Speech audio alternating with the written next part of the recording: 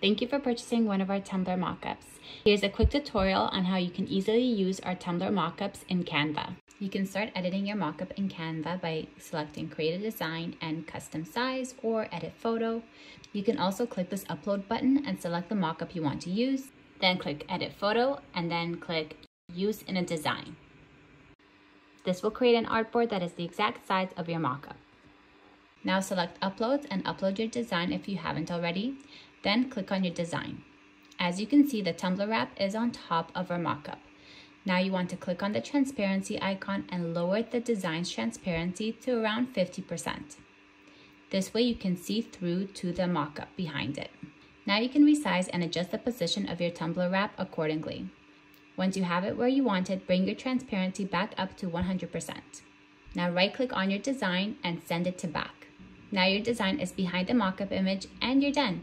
You can now save your new mockup image. What do you do with a mockup image like this where the tumblers are spread apart and you can't simply put your tumbler wrap image behind it?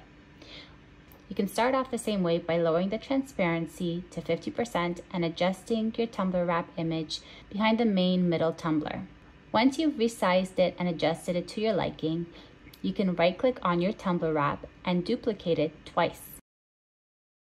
Now you can adjust your tumbler wrap image to what you'd like to appear on the other two tumblers.